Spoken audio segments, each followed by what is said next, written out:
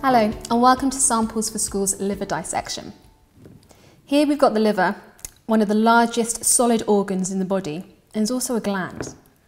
Now in terms of where your liver is in a human, if you take your right hand and place it under your rib cage, it's approximately just there.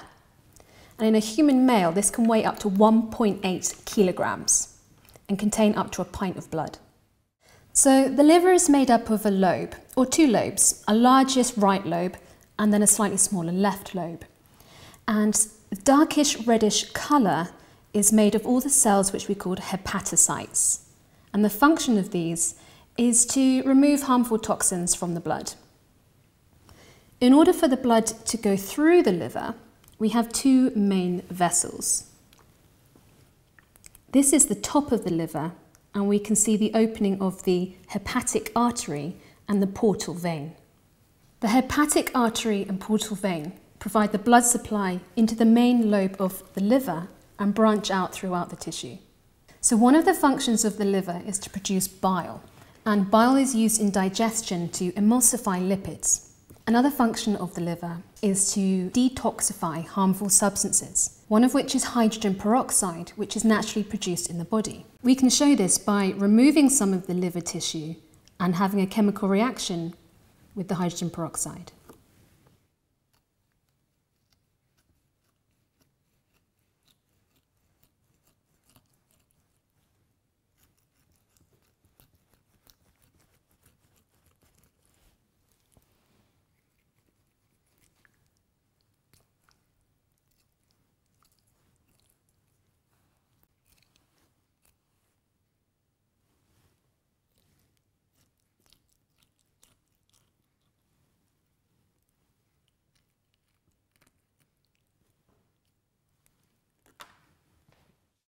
In this conical flask, we've got hydrogen peroxide.